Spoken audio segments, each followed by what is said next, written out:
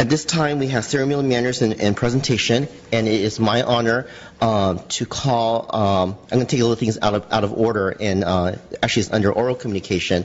And as you know, Cupertino is very famous for Apple Computer, and we're very honored to have Mr. Steve Jobs to come here tonight to give a special presentation. Mr. Jobs.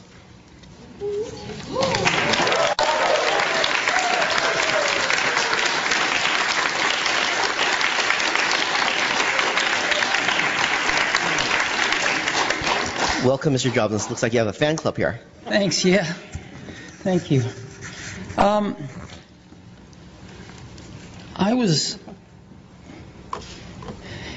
Apple's growing like a weed. And as you know, we've always been in Cupertino. Started in a little office park and eventually got the buildings we are in now at the corner of De Anza and 280. But we've, and those buildings hold maybe 2,600 people, 2,800 people. But we've got almost 12,000 people in the area. So we're renting buildings, not very good buildings either, at an ever greater radius from our campus. And we're putting people in those.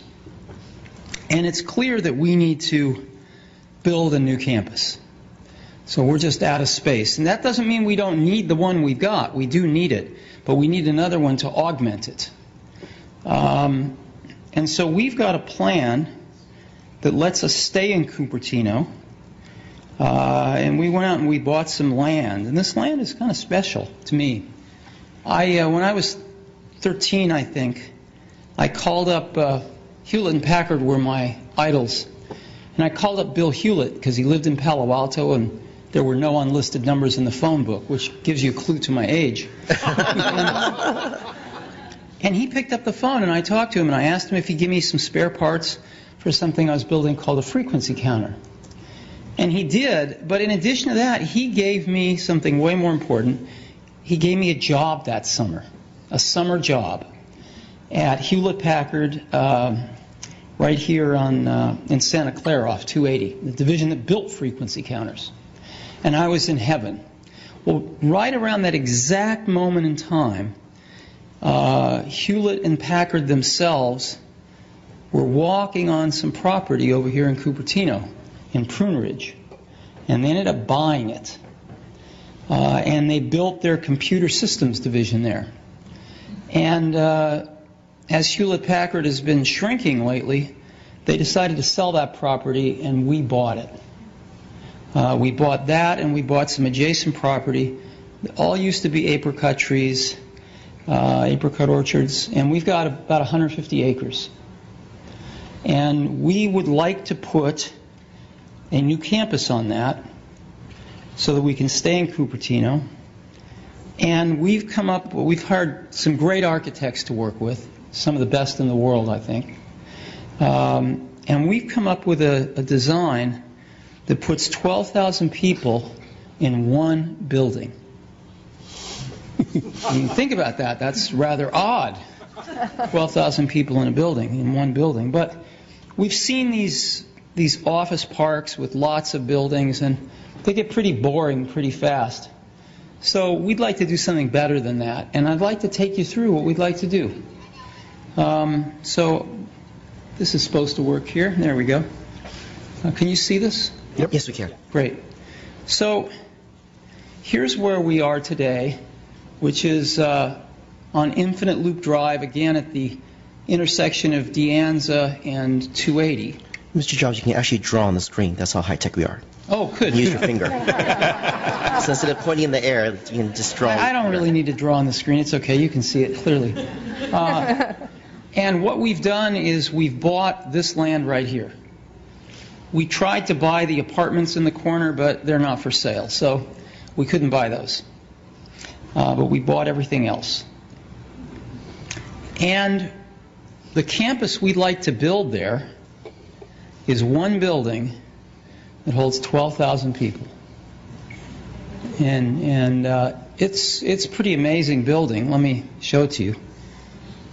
It's a little like a spaceship landed. But there it is. And it's got this gorgeous courtyard in the middle, but a lot more. So let's take a closer look at it. It's got curve. It's a circle, and so it's curved all the way around. As you know, if you build things, this is not the cheapest way to build something. There's not a straight piece of glass on this building. It's all curved, and we've used our experience in making retail buildings all over the world now. And we know how to make the biggest pieces of glass in the world for architectural use. And we want to make the glass specifically for this building here. We can make it curved like this all the way around the building. And you can see what it will look like. It's pretty cool. Again, today, about 20% of the space is landscaping. Most of it is a big asphalt parking lot. Several big asphalt parking lots. So 20% of it is landscape. We want to completely change this, and we want to make 80% of it landscape. And the way we're going to do this is we're going to put most of the parking underground, so that we can have 80% be landscaped. And you can see what we have in mind. I mean, there's nothing like this on the property now. It's pretty bad. Today there are 3,700 trees on the property. We'd like to just almost double that.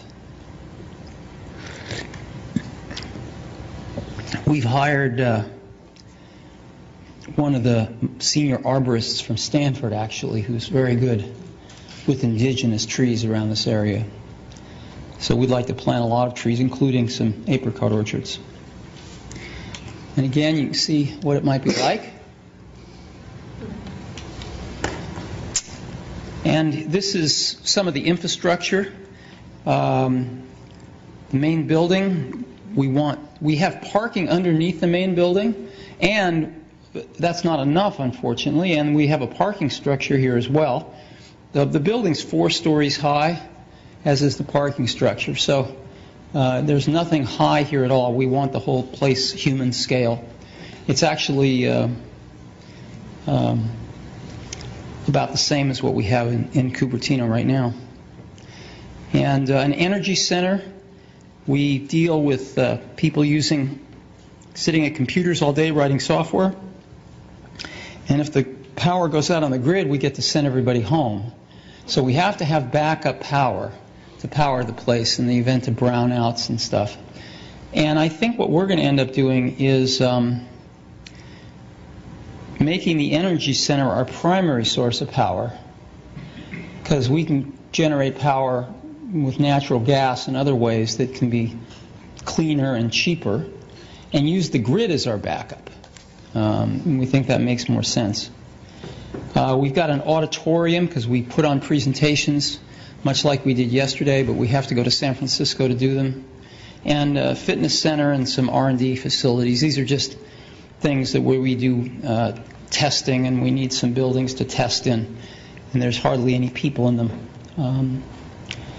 So this is roughly the kind of thing that we're thinking about. And we're thinking about 12,000 people. I put 13 on the slide just because we may get a little luckier than 12,000. So we're up roughly 40% in people versus what the site has been used for already. And we're increasing the space to 3.1 million square feet, so 20% increase in space. The landscaping, though, increases by 350%, which is nice. The trees by 60%. The surface parking goes down by 90%. And so I think the overall feeling of the place is going to be a zillion times better than it is now with all the asphalt. And the building footprint actually goes down by 30%. So we want to take the space and in many cases making it smaller we're putting more of a desirable thing on the space. And that's what we'd like to do. So just want to give you a look at it. This is a cafe. We have cafes in our facilities, and this cafe will feed the better part of 3,000 people at a sitting, because that's what you need when you have 12,000 people in a campus. And so that's what we're looking at. And I'd love to answer any questions if you have any.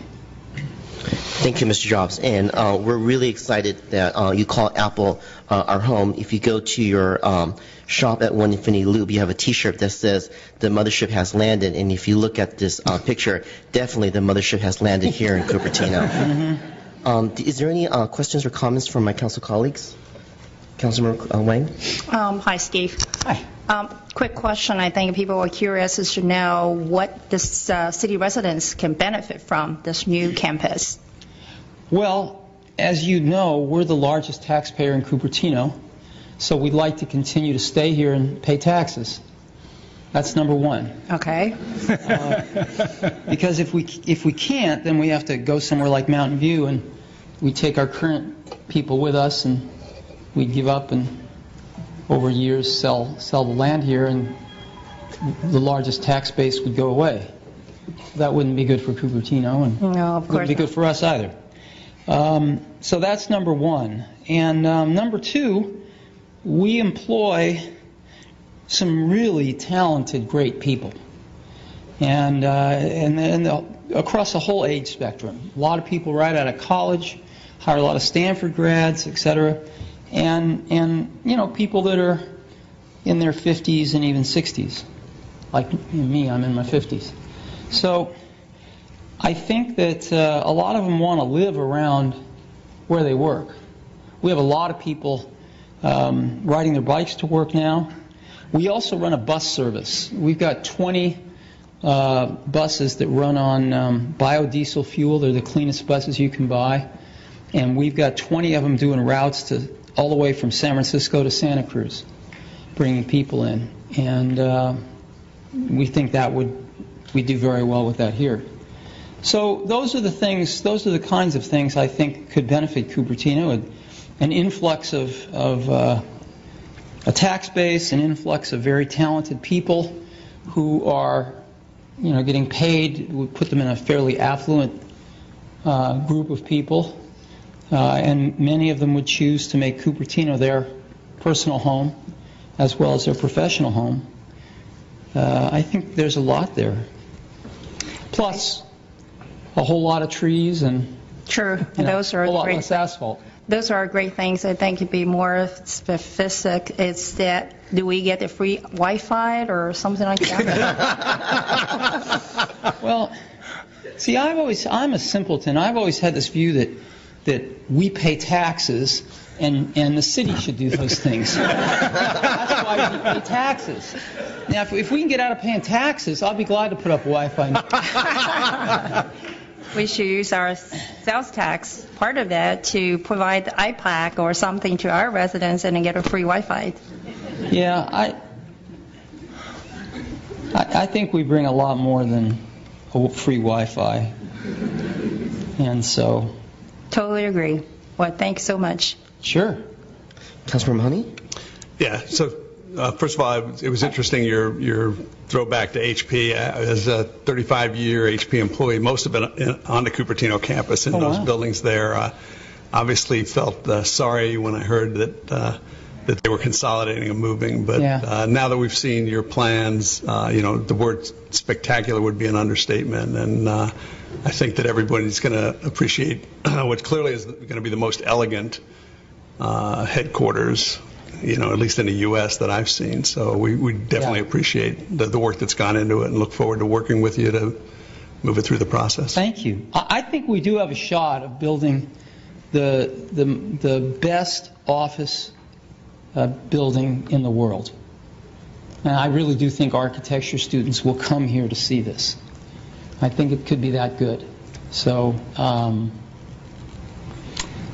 But, Yep, appreciate it. yeah, thank you. Councilmember Chang? Yeah, Mr. Job, thank you very much for coming. Sure. We met, the city manager and I met Mr. Cook and Mr. Oppenmeyer and then also Terry at your campus and see this the concept. It's a very good one. I do have a question about, at that time they mentioned about the current Infinity Loop will remain the same. The employee will stay there, right? Yeah, we need both to hold everybody. So that one will host about 8,000, 9,000 people? No. 20. No, about 2,600. Oh, 2,600, okay. Yeah. And then this one will host 13,000, okay. 12,000. 12,000, okay. That's our current.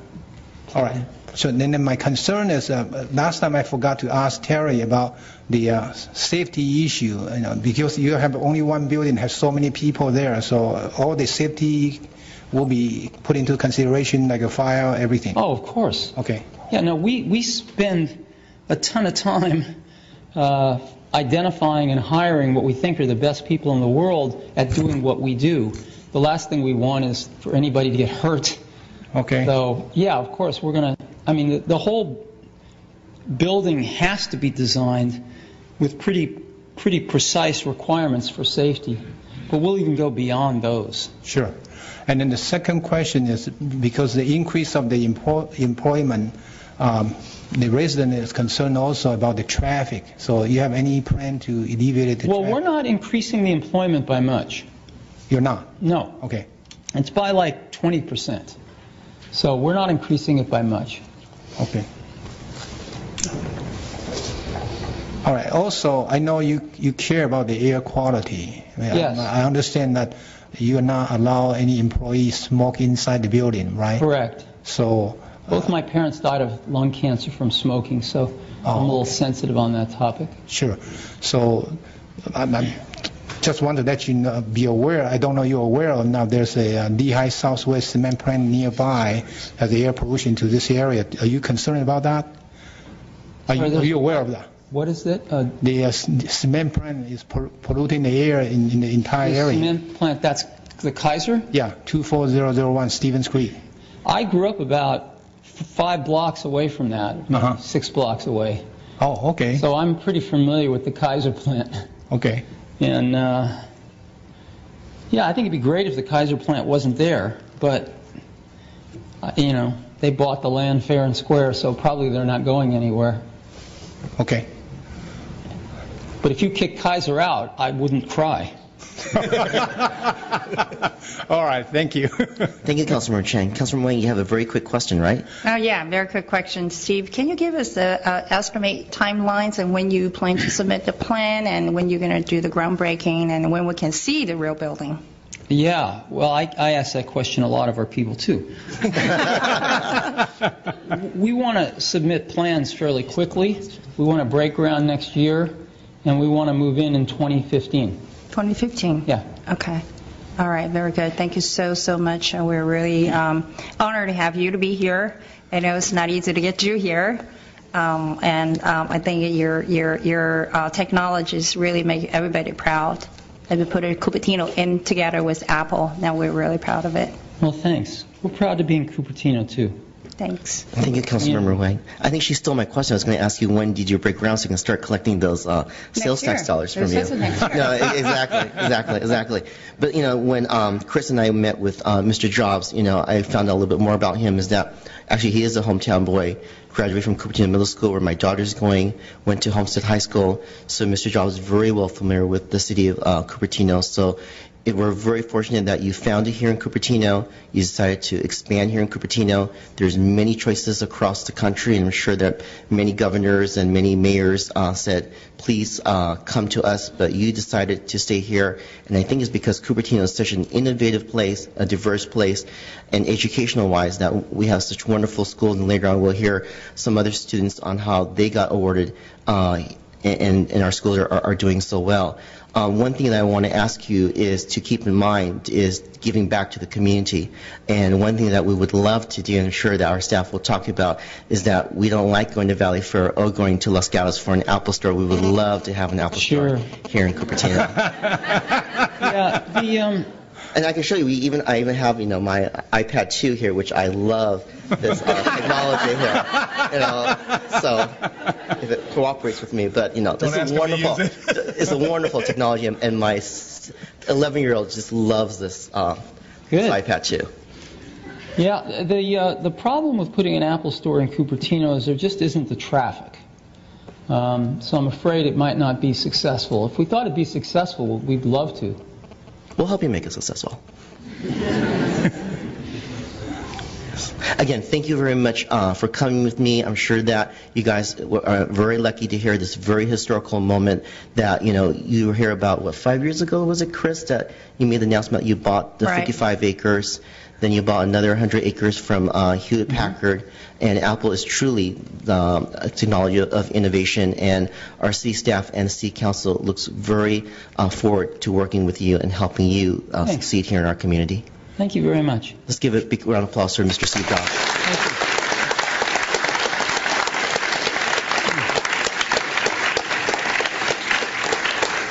Well, we'll get back to working on our plans so we can get back to you as quick as possible. Sure. Thank you very much, Mr. Jobs. Thanks. Thank you.